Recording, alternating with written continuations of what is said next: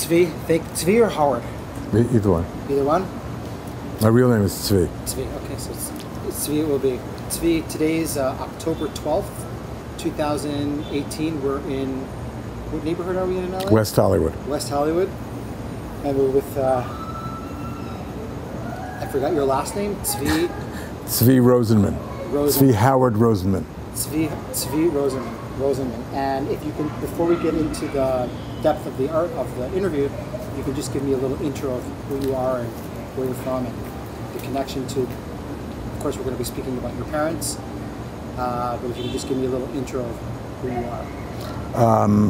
My name is Zvi Howard Rosenman. I'm a movie producer. I've produced over 43 movies. My last movie, Call Me By Your Name, was up for 4 Oscars and won Best Adapted Screenplay. I also made Father of the Bride and Family Man and Buffy the Vampire Slayer and A Stranger Among Us. I made 5 documentaries, one of whom which won an Oscar about the AIDS quilt called Common Threads and won a Peabody. I made Celluloid Closet about the history of gay and lesbian images in film, which was nominated for an Oscar, won me my 2nd Peabody. I was born in Brooklyn and moved to Far Rockaway on Long Island, the southern end of Long Island. I went to yeshivas my whole life. My parents are 7 generations born in Israel. My father in Me'asha Arim on his father's side. On his mother's side, my father's grandfather's great-grandfather came to Palestine in 1840 when he was 40. When he was 40? Yes, and his oldest son was called Chaim Talesnik, who was my grandfather's grandfather, who founded the first matzah factory and the first talis factory, first in the old city and then in Me'asha Arim, and the signage is still there. Okay, and my nephews, I have a sister that lives in Ramat Shlomo, she's Haredi. My nephews are allowed to bake their matzot at that ma'afiyah. Only people from Me'asha Arim are allowed to. On my father's mother's side, she came from Poland in 1892 with Chavavei Tzion. They moved to Machanayim, it didn't work out there. They moved to Tzfat, and she moved to Me'asha Arim. My mother was born in Batei HaHungarim in Sharei Chesed, and on her mother's side, she's 7th generation Hungarian. And on her father's side, Reb Zvi Hirsch Rosenfeld, who I'm named after, he was a Sofer Stam, and he walked from the northeast of Hungary, Moselle wine country, Shatrai Uheli, in 1902. It took him 9 months. Interesting. I interviewed a few months ago Rabbi Yehושע Stampfer. He lives in Portland, and he's named after his great-grandfather, who was Yehושע Stampfer, was one of the founders of Petach Tikva, who walked from Hungary also, but a little bit before that, I think it was like in the 1870s or 1880s, but also did that journey from Hungary to Palestine. Took them 9 months. Insane. Yeah, insane. This interview is, I mean, the archive that I work for, it's called Toldos Israel. And basically what we do is we interview people who were 16 and older in 1948. Now, a lot of the times, these people have deceased, and that's why, for example, we're talking with 2nd generation people, so at least we can have their stories in the archive told by their sons, by their daughters. So basically what we're doing here today is I want to talk as much as possible about your parents and about, because they were in Israel at that time, and apparently they were in Israel in 48. They left Israel in 1929. They left Israel in 1929. My father left in 28, my mother left in 29. Okay. Because of the Maoraot in Yerushalayim. Okay, so apparently they wanted me to talk about your mother and father's experiences. If it was pre-48, then it's pre-48. I didn't have a lot of info about them because usually I get bios on everybody who I'm interviewing, but with them I didn't have it. It was just Aryeh asked me to speak to you, so apparently we will talk about this. So I want to go parent by parent if we can. Okay. And let's start with your mother. Okay. As you said, she was born in Batei HaHungarim in Sharei Chesed. In Sharei Chesed, but you said that, okay, so her family was in Machanayim before. No. My father's mother from Poland was in Machanayim. Okay, so we're going to start with your mother's side. She was born in Sharei Chesed? Yes. In Me'asha Arim, correct? Is No, Mea Shaarei Shearim? Chesed is outside of Mea Shearim. It's where the Wolfson Towers are now. Okay. It's in the west side of the city. Yeah. But she grew up in Mea Shearim. What kind of like what form of Hasidim did they belong to? Your mother's family.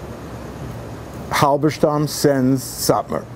Okay. My father's side is Karliner, and Karliner. My mother's comes from a very, very religious family. I mean, my father comes from a religious family. Your mother's name? Sima. Sima, and her maiden name? Rosenfeld. Rosenfeld. That's her maiden name. Yes. Okay. So. And she's born when? She was 79 when she died in 2001. So she was born in 75? She was 79. 79, so she was born in 1923? Yes. Something like that. Yes. And my parents moved back to Israel. My sister moved to Israel about 30 years ago. She's Haredit, and she lives in Ramat Shlomo. Ramat Shlomo, I know Right. that neighborhood better. So, but my parents moved back to Israel. So your mother is born in what is called Palestine? Palestine. They both came to America with British passports. Palestinian mandatory Exactly. passports. Right. Now both of their so your mother grows up there, but she leaves when she's 6. Yes. Okay. 7 actually. 7. She leaves at the age of 7 because of the 1929 Exactly. riots. Right. Exactly. Exactly. Were they affected by them, in, like Yes. family-wise, or Yes. like? My mother remembers it and was freaked out. And my grandmother,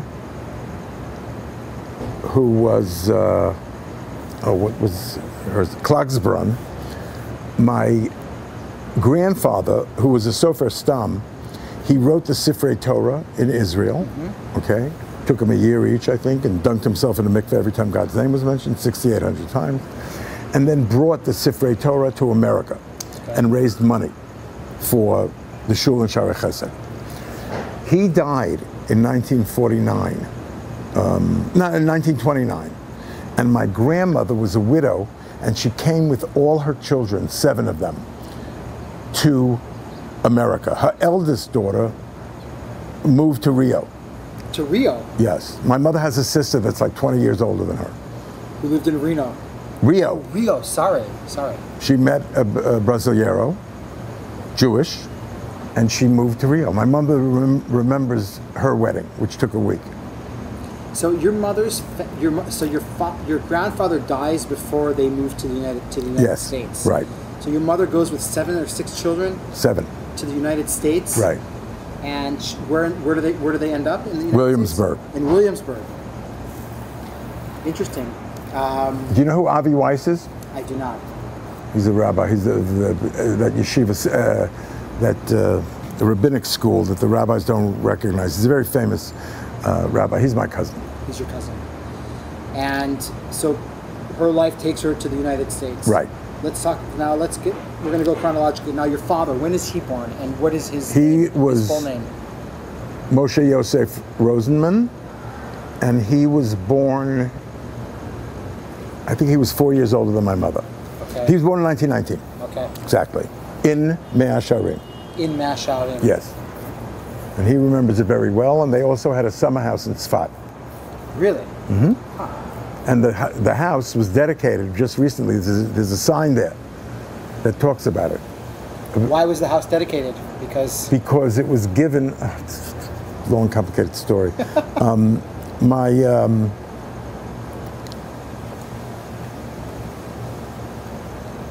My great-grandparents, Shabtai Kirschenbaum and Hudus Nussbaum Kirschenbaum, they had 7 children, and their eldest, Shalom, who Shalom was named after, they came to Israel in 1892, around there. They moved to Machanayim. Aliyah Rishonah. Yes, but they came with Chovevei Tzion. They were religious Zionists, and they came to Machanayim, where the Rothschilds gave everybody a dunam of land, klei chaklaut, agricultural tools, and a chamor. But it didn't work out there, okay? A lot of people died of malaria and typhus and whatever. After 2 years, they left, and they moved to Tzfat, where the house was. So the family had a house in Tzfat. Then my grandmother, who was engaged to a man that had one leg, and at the engagement, she ran away. She wouldn't marry him. So she moved because she'd never seen him before. Right. She moved to Mea Sharim. She ran away. Where she met my grandfather, who was 2 years younger than she was. My grandmother was a Kirschenbaum. Okay. So her oldest brother, Shalom, there were 7 of them. Shalom, who was born in Poland, in Tarnów, came to Israel. Somewhere around 1902, they all went back to Poland for a wedding of my Shabtai's sister's daughter. Okay. And at that wedding, the 13-year-old Shalom was affianced to his first cousin, Devorah Nussbaum, and he stayed in Poland and was massacred during the Holocaust. Everybody else went back to Israel, and one family settled in Haifa, and they're kind of secular lefties. One family settled in Yerushalayim, Penina Kirschenbaum, who you might have met, her father. One family settled in Tzfat, Moshida, he was called Moshe Yehuda, and he had 14 children, and he was a chassid. And he, 7 boys went to the yeshiva in Tzfat, but the 7 girls went to the lycée. Lycée. What's that? A French high school. Alliance. Yes, Alliance. They went to the Alliance. You know what's funny? In Jerusalem, right? No. Oh, not in Jerusalem? No. Because the Alliance Girls' School in Jerusalem the building is where I went to high school. It wasn't Alliance anymore, and it was built in 1898. Wow. It's Shuk Machne Yehuda. But anyways, it's another story, but it's not that, okay. She went to some French school. Alliance Française. In Tzfat. Yeah, they were all over. They're Right. all over the country, yeah. She got very influenced by French Culture, literature. Now we're away from my mother. We're now on my father's side. We're on your father's side, yeah. Father's mother's side. Yep.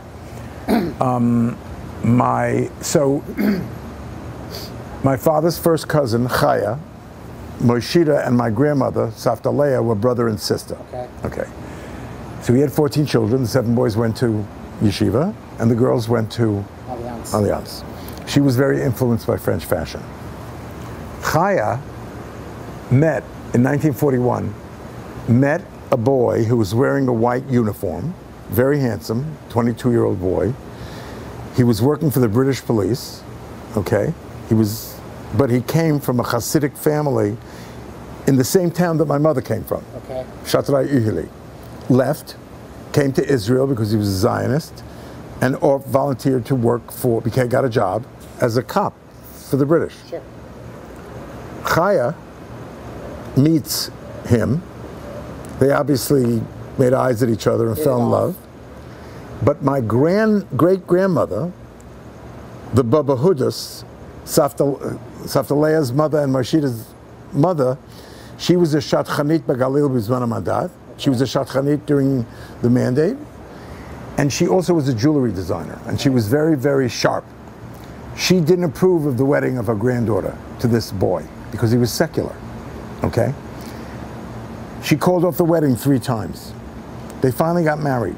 And the scandal of the wedding is they stayed in bed for 2 days, and 2 days later he was murdered. To this day, they don't know who murdered him, whether it was a very crazy relative. Is there a name for this guy? Yes, David Kraus, okay? And Chaya is now a widow. Yeah. And Chaya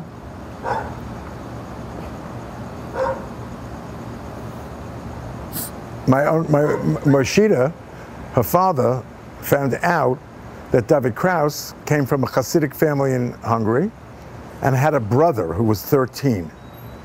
So they schlepped in the middle of World War II from Palestine to the northeast of Hungary to Shatrai Uhili to participate in Yibum and Chalitza, which is a very, you know what that is? You don't know what Yibum and Chalitza is? No.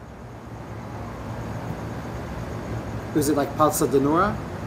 Is it what? Palsa Danura. What's that? Palsa Danura in Aramaic is like it's like what they were doing underneath Rabin's house. They were, you know, all these rabbis coming down and hoping that someone would take his life. And no. No. Okay. There's a whole Gemara called Yevamos, which is about this. Ruth, the Megillat Ruth. Sure. There was Yibum and Chalitza and Ruth because Naomi, I think, married married a man, Boaz, I think. Not Boaz. She married a man who was Naomi's, not Naomi, Ruth's mother, I think, or Ruth. Anyway, Ruth had two sons, and one of her daughters-in-law got married to her son. He died. So they had to perform Yibum because Yibum is, I don't know how to explain it. They have to do this ancient ceremony because you have to marry the brother of the deceased if he's still above 13, okay? Not only that, they have to perform this ritual where the woman has to take the shoe off the man. No, the man has to take the shoe off the woman. The man throws the shoe at the woman and she spits at him. That's called chalitza. Okay, I know. It's a very demeaning thing. Well, you should look it up. Doesn't sound very... So, Moshe wanted his daughter to have a kosher marriage, a second marriage. So she had to go through Yibum and Chalitza first, which she did. Now, it turns out that Chaya, when she came back from that trip, met a guy, okay, called, oh, I forgot his name. He was a revisionist, and Chaya and that man married, and they have a daughter named Ora Achimeir, who is married to Yaakov Achimeir, who won the Pras Yisrael and was the Walter Cronkite of Israel.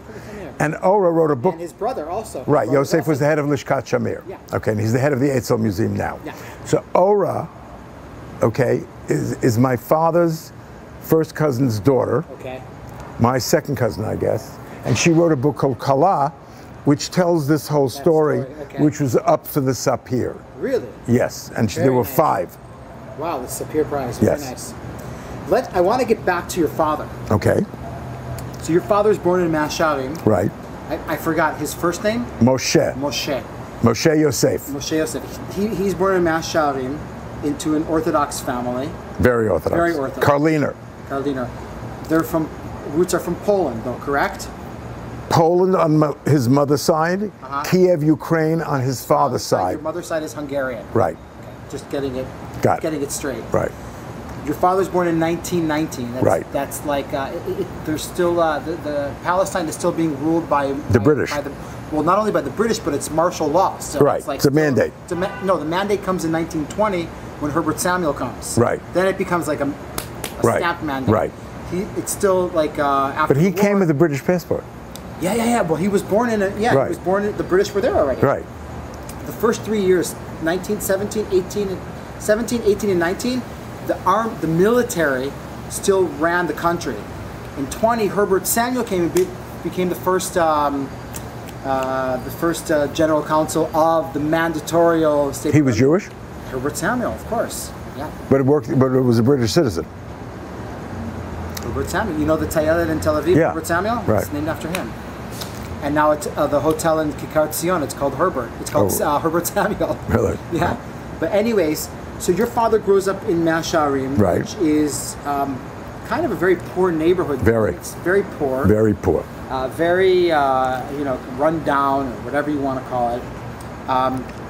And you said that at what age does he immigrate to the States? You have to how old is he? He was 8 or 9. He came in 27 or 28. Now, my grandfather, the Karliner, whose grandfather's grandfather was named Moshe Yosef, Reb Moshe Yosef, who came from the Ukraine in 1840 with 8 children. Okay. My grandfather was a furrier. He became a furrier.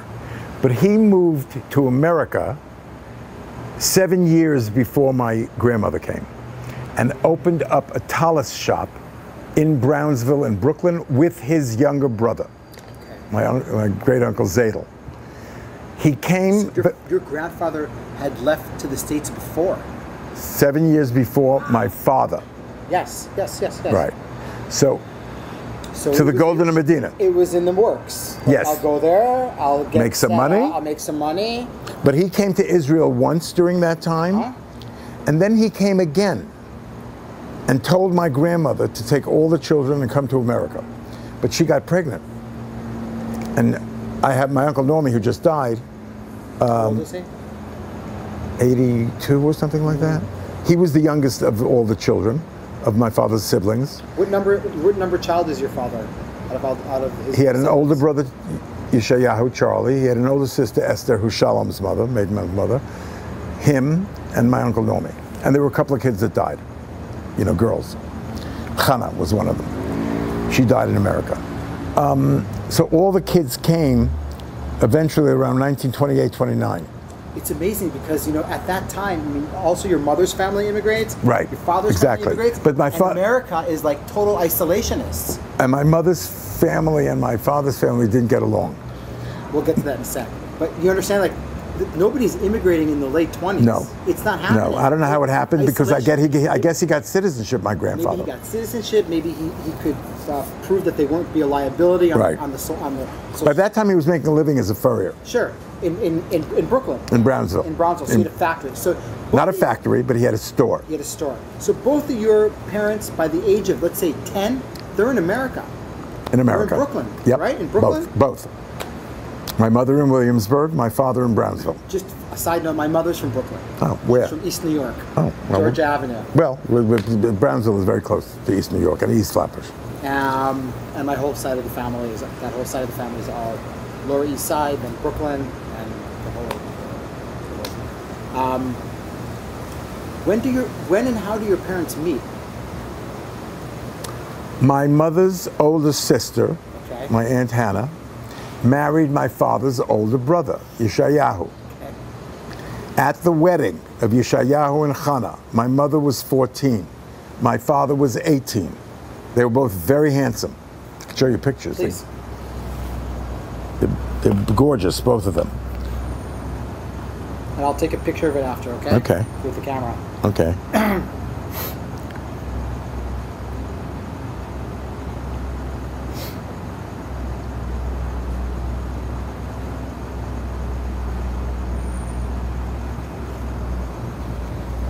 Okay. Here's my mother in 1945, Wow. right before she had me. Okay.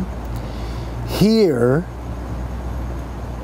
is my grandmother and grandfather, my father's father, my father's mother. Here are my parents at their wedding. Wow. They were gorgeous, both of them. What year did they get married? 44. 44. Here is my mother, my mother's mother. It's so typical of that generation. Never smile. Right. Never smile. And these are all her siblings. Okay. Okay? Uh-huh. That was in Williamsburg, I guess. Who's that? There is my grandfather with my Aunt Esther, my Uncle Charlie, my father, and the youngest one. I don't know if that's I think that's Chana, the one that died. Then, here's my mother in the 50s with all her siblings. My Aunt Clara from Brazil, my Aunt Faye, and Aunt Hannah, who were twins. And Aunt Hannah married my Uncle Charlie, who was my father's older brother. Your father's older brother. So your parents meet. So that's crazy. I mean, that's They meet at the wedding. My mother's 14. She's very beautiful and very well developed. And my father walks over to her and says, "I'd like to take you out for a date." She says, "I am 14. Call me when I'm 18. He calls her when she's 18. They go on their first date to the theater in Brooklyn where Frank Sinatra was performing. Okay. They fall in love and they get married. And they have me. Are you the first child? Firstborn. Huh? Firstborn, married 9 months after their wedding. Looking at those pictures, Right? families don't look like Masharim type No. of.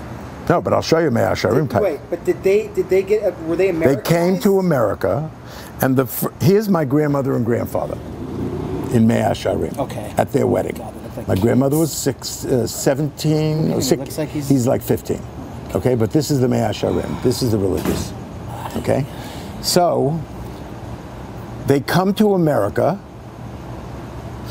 This is the Kiddush cup, actually, that Shabtai, my great-grandfather on my grandmother's side, gives to every child that that was got my Kirschenbaum. I have it. Okay. So your parents. So my parents come to America. My mother. Tell me a little bit about your mother. She goes to. Does she go to yeshiva school? What does she do? Like, no. Where does she get educated? She went to public high school. Public high school. I mean, so that's like a total. And they were poor. They had borders. They had what? Borders. BOARDERs. And my mother was sexually harassed by the borders. By the borders? Borders. Explain to me what borders are. A border, BOARDER. They rent a room in your house. They board. Okay. Room and board. Okay. So that's how they got money. That's how they got money. They rented space. Yeah. So my mother, they all went to public high school. Okay. And they went to the movies. My grandmother also was very into the movies. Okay, they went to the movies. They were religious. They were Shomerei Shabbat, but they were no longer Hasidic. What? And there's a famous sentence from the Bible or from the Gemara, "Beveitcha tihyeh mishata," and like tihyeh Yehudi, like for right. a lot of German Jews, Mizrahi were like that. At home, Jewish.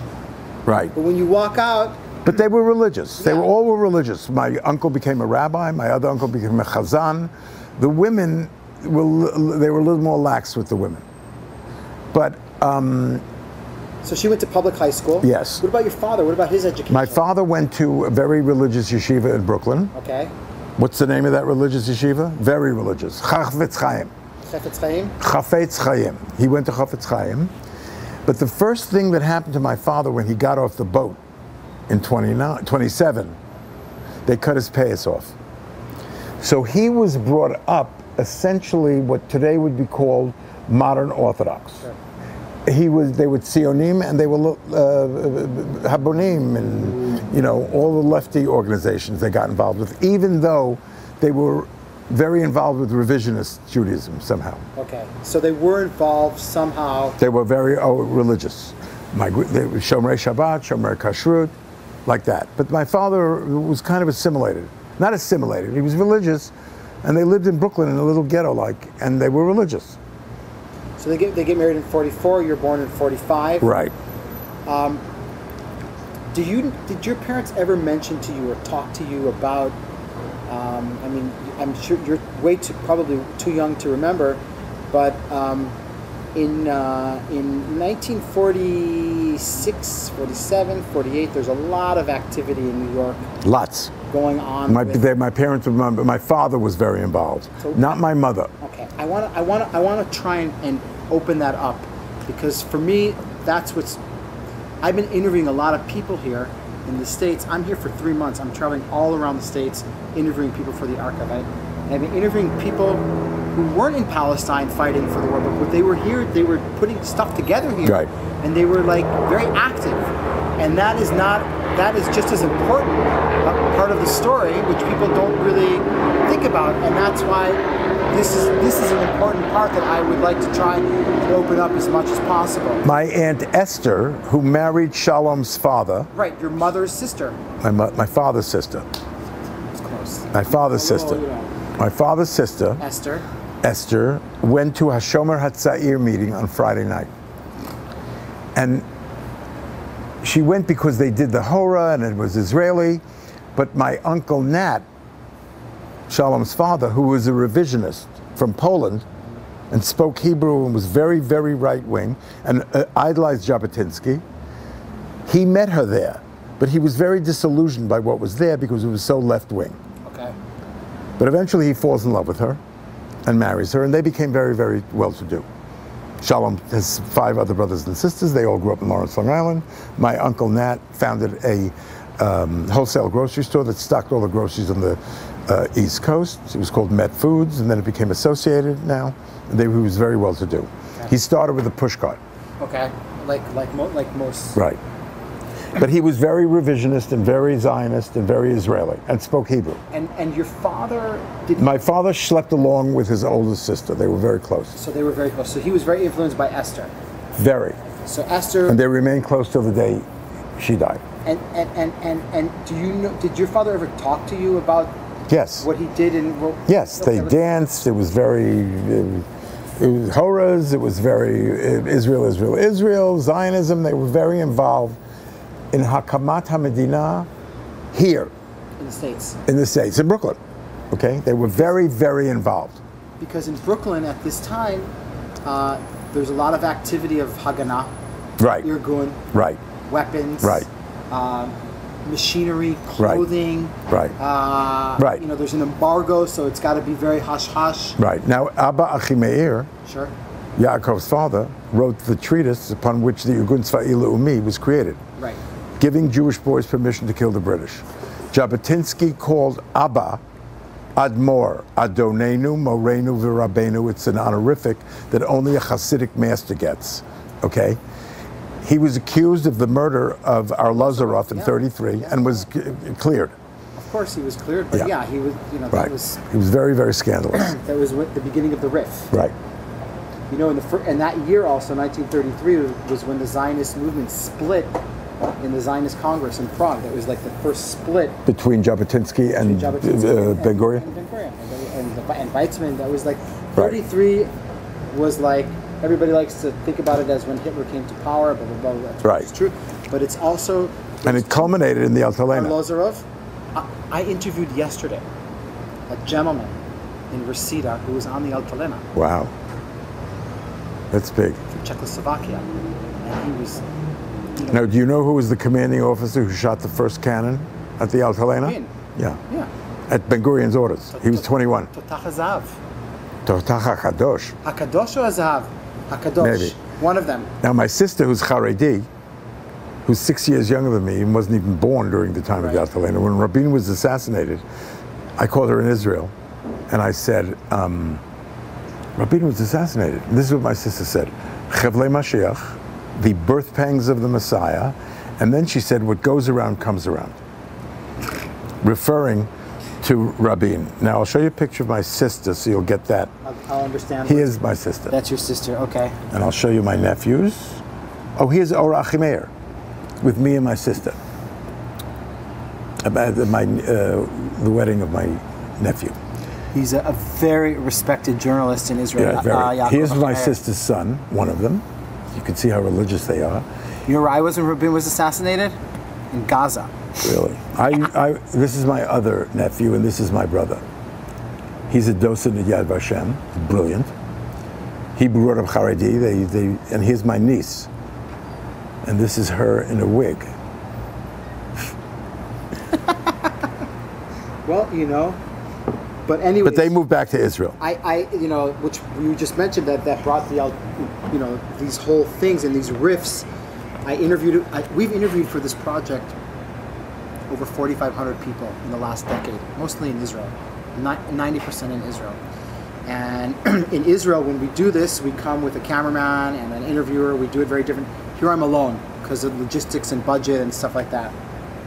And we came to a guy's house named Gavriel.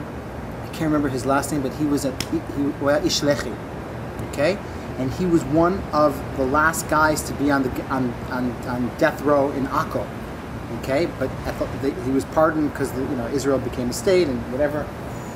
And when we walked into his house, the cameraman was setting up, and his wife pulled me aside and she said, "Listen, my husband about 6 months ago had a mini stroke, and he gets very upset. You know, don't mention Ben-Gurion's name, please, because it would get really." And I was like, I understand. Now, Penina Kirschenbaum, did you interview her? Wait a sec. Yes, she's been interviewed. So this guy that I interviewed, Gavriel, really good-looking guy with like this really thin mustache, and you can tell that he was built too. I mean, he was, and we interviewed him, and after 2 hours, I said, Gavriel, I'll come back tomorrow because after 2 hours, you gotta stop. It's too much. And I came back the next day. I started interviewing him, and I forgot. And I said, Moreshet Ben Gurion, the legacy of Ben Gurion. And the guy stood up and he took off the neck mic and he threw it on the floor and he said to me, "There's the door," very calmly, in front of the. So it's so engraved. It's so engraved. Like, and this guy that I met yesterday, Gabriel Lichman. I mean, he's 91 years old today, and when he's telling me the story of the Altalena, you could see that he still can't. I get goosebumps. He still can't comprehend that what the hell happened that there. The left killed. You know, like, and he's just, you know, and not to talk about the refugees that were in there and the arms. And now, everything. Penina's brother was in the Etzel and the Lechi, and they didn't know. And actually, I interviewed a woman in Detroit, Ann Newman, who was in the Etzel and the Lechi also. And he was killed by the British. He was killed by the British. Yes. He was killed by the British. He's buried in Har HaZeitim. Har HaZeitim. So my family, they're all buried in Har HaZeitim. And you can see 8 generations. It's amazing. It's amazing. It's amazing. That's both my mother and my father's side. That's amazing. My parents are buried in Har HaMenuchot. They're buried in Har HaMenuchot. Now, your parents, you said at one point they do go back to Israel, or they? Yes. They go back to Israel. When did they go back to Israel? I'm just fixing the aperture because the light went down a little. In the 60s. In the 60s, they go back. And my Aunt Esther went back in the 40s, right after the Hakamat HaMedina, right after the nation was formed. They had a lot of money. My Aunt Esther took my grandparents to Israel. My parents went in the 60s. I went in 65. I then volunteered for the Six-Day War in 67. I was in medical school. I was in Aza. I was a chavesh. You were in medical school at the time. I went to medical school. I was very young. Film producing in medical school. It's right. Like, I love it. I went to medical school during the Hametach. Before the war. Like 30 days before the war. May 15th. Yeah. I didn't let my parents. I was brought up as a Zionist. It was freaky. Everybody was freaked out. I didn't tell my parents. Me and a cousin of mine got on a plane, an Air France jet that was gutted by the Rothschilds and filled with spare parts and material for the Israeli Air Force, because the Israeli Air Force was a Mirage and Mystère Air Force. It was French. Yeah. And they knew that if Israel would attack, that de Gaulle would put an embargo on spare parts.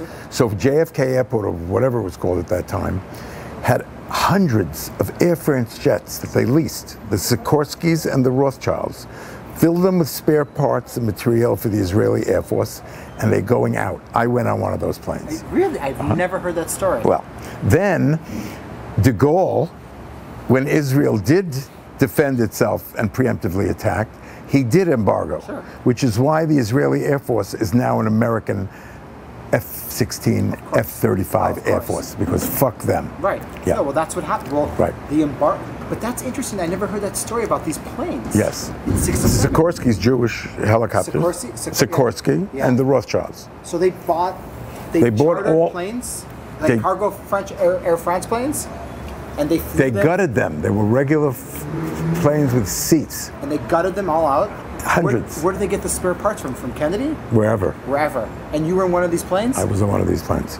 How did you find out about this? I mean, like, how did you? You know, in those days, that's crazy. You had friends who told you. Then when I landed in Israel about 3 or 4 days before the war, my cousin Penina, who was the Maskirah Nasi, she was the president's secretary, introduced me to a army person, and the army person somehow got me in the Tzahal. I had a 6-hour tironut. They gave me a bayonet because when I landed in Israel on May 16th, the rabbis were digging graves all over Tel Aviv.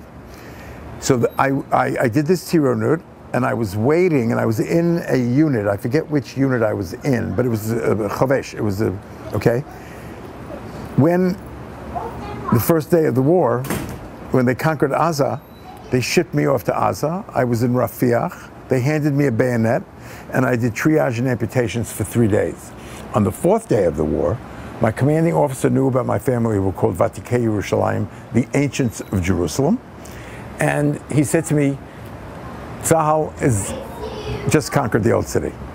Go there. You should have the zchut to be there because of the family that you come there. I was there when Rabbi Goren, Shlomo Goren, who's the chief Ashkenazi rabbi, blew the shofar, the ram's horn, on Har HaBayit, on the Temple Mount. You were there. And it blew my mind to smithereens. Now I was transferred to the Hadassah Hospital, okay, because I went there between my 3rd and 4th year of medical school. In Karam. In Karam. And I was there, and 30 days after the war, Leonard Bernstein, do you know who that is? Came to conduct Mahler's Resurrection Symphony on the newly reconquered Har Tzofim, and he came to visit the volunteers at the Hadassah Hospital, most of whom were Scandinavian, I might add. And I was standing there in my whites, with blood-stained white shoes, and a stethoscope hanging out of my pocket, and he looked at me and he said, "Oh my God, you look just like this guy that I know that was a waiter at a my waiter at a discotheque in New York." And I answered him in Hebrew, "Adoni, ani hayiti hamatzah shalcha." Whereupon he gave me 2 tickets to this concert. And I took my cousin Rachel. And Lenny Bernstein, after the concert at the party at the King David, asked me if I wanted to be a gopher on the documentary that they were making about him conducting the Tizmoret HaPhilharmonic, the IPO, in the Shtachim for the Tzahal. And you couldn't get in there. It was a war zone unless you knew somebody. So I became his gopher. Military zone. I became his gopher. And one night I walked into his tent and came out on the other side. And he was married with 3 children. I got very close to him. And he would say to me like this, "You should leave medical school and go into the arts. You will never bow to the mistress of science." And I didn't know what he was talking about. He took me on vacation with his wife and 3 children. He always traveled with an entourage, boys and girls. And then I went after the vacation in Italy, I went back to Israel, worked on another documentary that Jules Dassin was directing, who was Melina Mercouri's husband, also about the 6-Day War.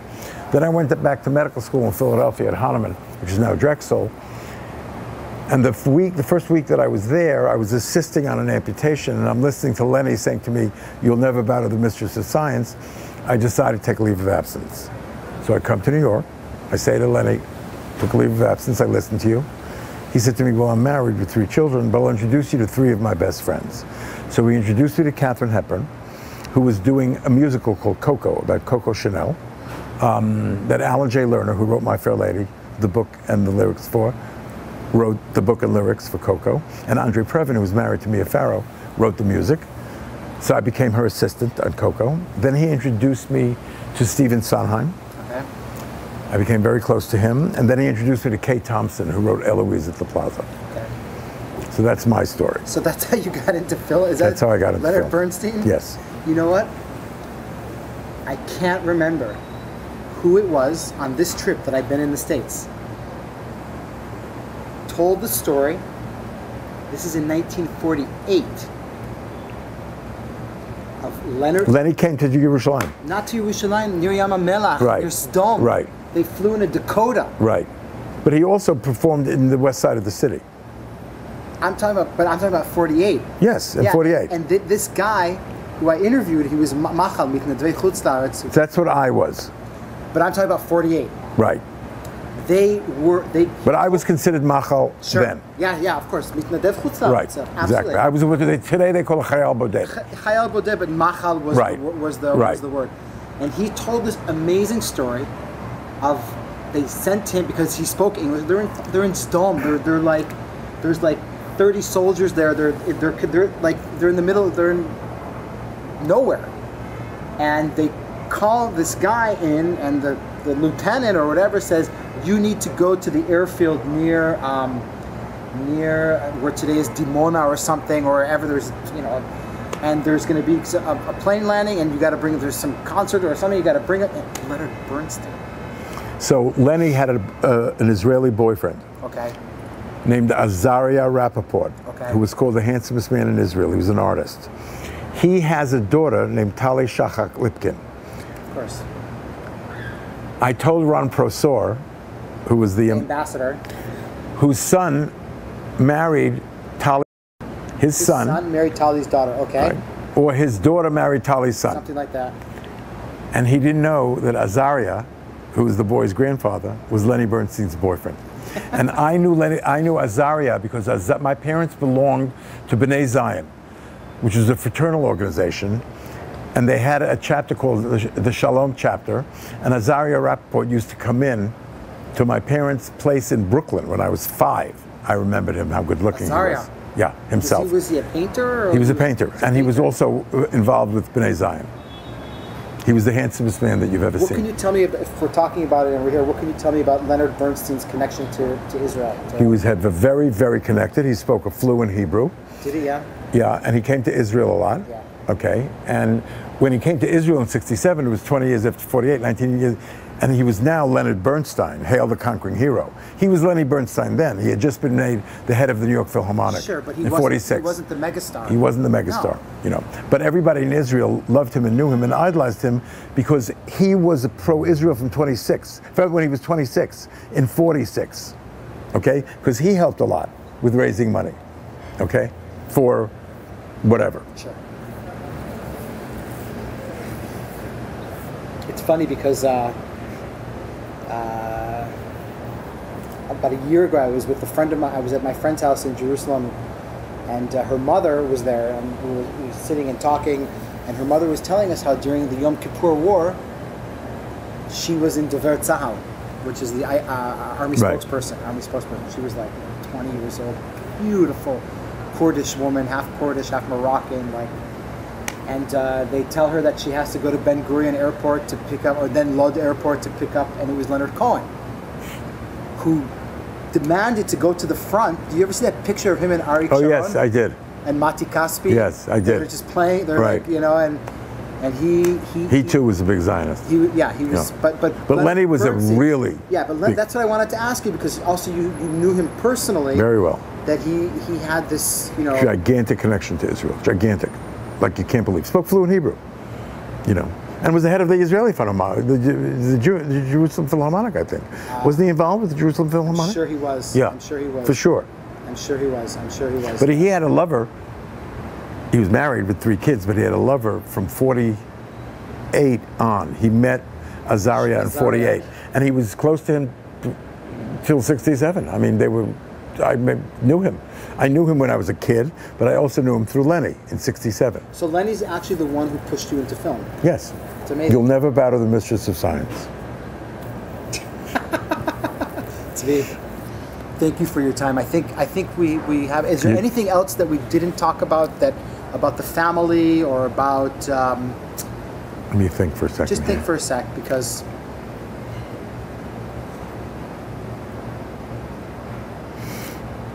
Well, my grandmother's sister in Haifa, she married a man named Matri. The name was Rizel. And how do you remember all this family? You should are you going back to Israel? Yeah. You should interview Ora Ben-Artzi, whose husband Yossi Ben-Artzi was the head of the Haifa University. Okay. And they are a big lefty family, very big. And they were very left-wing and weren't religious. But we're still all close. You told me about that side of the family. Yeah. I would believe that we have interviewed someone, because we've interviewed 4,500 people. You might have interviewed them. Oh, I'll check it out. Because they were very, very involved. Okay. You know, very involved in Hakamat Hamdina. Very involved. Yeah. Very. Yeah. But your family was a little bit more... They were involved in politics. They were involved in the politics of the time. What was the left-wing party? Mapai. They were very involved with Mapai. Now, you could get a job. Nissan Matri, who was my grandmother's sister's son, who was the father of Orit Ben-Artzi, took the whole family on a day tour to Tzfat and took us around that whole area. My grandparents, Shabtai and Hudis, are buried in Tveria. I know exactly where that cemetery is. Yes, and I know... He was buried there also, the Rambam. Oh, Rambam is buried there? Wow. Now, I took my grandfather, I was in Israel already, having been in the war, and then my grandfather, who was very sick, wanted to see Yerushalayim one more time. And I flew back to America to bring my grandfather to Israel. And then I visited him a lot. And he stayed there? He stayed there, but he came back to America and died not long after. That's right. And my grandmother died in 65. 65? My grandfather died in 67, I think. 67? Died not long after, 67 and 68. And the language that was spoken in your house, English? English and Hebrew. My father spoke Hebrew. We were all named with Hebrew names. I'm Zvi, my sister's Freda, my brother's Shabtai. You know, my uncle Nat and Aunt Esther had a very big influence on us, and they named all their children. Ora, Shalom, Hadassah, Aryeh, Tamar. Did you meet Tamar Petersall? No. Who's Shalom's sister? No. She's Haredi, and she has 9 children, and she's a sex therapist for Haredim. They moved back to Israel. My sister's best friend. They need it more than everybody. So, but my parents spoke Yiddish. Not to me, because they didn't like Yiddish. It was the language of the ghetto, because my uncle was a revisionist, and he started this school that was, in those days, yeshivas were taught by Holocaust survivors who spoke Yiddish, and they didn't understand American kids. My uncle started a school called the Bialik School, which taught us Zionist values, American values, was progressive. And I only went to Hebrew-speaking camps, Masad, and Hebrew-speaking schools, Bialik and Yeshiva Flatbush. So my father I spoke Hebrew with. Hebrew. And English, but most, yeah, half and half. And they went back to Israel when my brother was 4 to live for a couple of years. My mother didn't like it, my father loved it. Then they went back, and they both died there. In the States? No, they both died in Israel. They went back to America, then they went back to Israel again. So it was a constant... Constant, 2 and 4, of constant. My father could never make up his mind where he wanted to live. He was in love with Yerushalayim. And what's your connection today to Jerusalem? Do you go there Gigantic. often? I go a lot. You go a lot? When my parents were alive, I went 5 times a year. Sure. I taught a masterclass in creative film producing for 7 years under the auspices of the Jewish Federation of LA. Where? At Tel Aviv University. And I taught the Israelis, I did it for 2 weeks every June. I taught the Israelis how to sell their IP to American buyers. Okay. So successful was I. CoPro? Yes. So successful was I that the Israelis, no, not as CoPro. No, at the CoPro. The CoPro is the co-production thing in Tel Aviv every year? No. I taught the Israelis how to sell, well, maybe some of them, because the Israelis sold 55 formats, among them In Treatment, Homeland, Tyrant, Dig, The Affair, and Fauda. I'm the godfather of all that. I taught the Israelis how to do that. Okay. And I'm flown all over the world to honor me. So, I go a lot. Good. I love it there. I speak fluent Hebrew. I used to love Jerusalem, and I still love Jerusalem, but I stay now more in Tel Aviv because show business is more based there, and I'm more secular. I'm a Zionist, but I'm secular. Okay. Because what happened to me in Israel in 1967, after Israel conquered Yerushalayim, I took my yarmulke and tefillin and threw them away, tzitzis, up until that time was around, and I wrapped myself up in the Israeli flag. That was in 67? Yeah. When I was 22 years old. But on my grandfather's deathbed, he made me promise that I would lay tefillin every day and go to the fast of the firstborn, the Tzom B'chorim. Okay, Zvi. Thank you. I just need you to sign a release form. Okay. And